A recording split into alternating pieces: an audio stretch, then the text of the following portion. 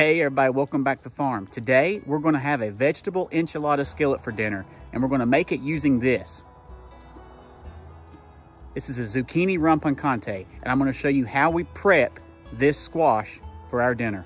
All right, so here's how we prep this Zucchini Rampicante.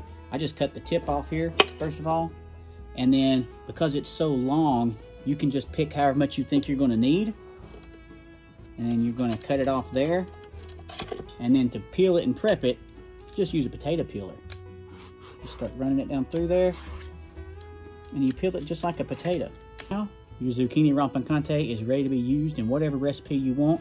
You can either cut it into discs, you can go down, you can split it down the middle, chunk it, dice it, do whatever you want to do, but it's ready to be cooked. So you went from this to this, and the rest of this you can just stick in the refrigerator or any cool dark area, and it will keep until you're ready to use it for your next recipe.